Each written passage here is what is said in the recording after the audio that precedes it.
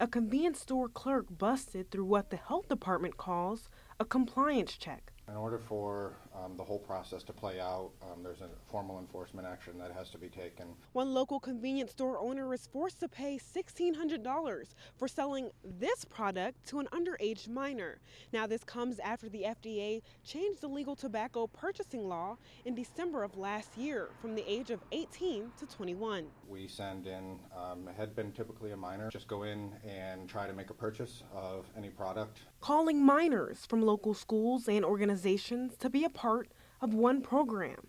Keough says the goal of this program is to prevent tobacco and vapor-related products from getting into the hands of young people. If there's a sale, then that's obviously a violation. As for the future, it'll be business as usual, except for the fact that we'll be using individuals who are less than 21 instead of less than 18.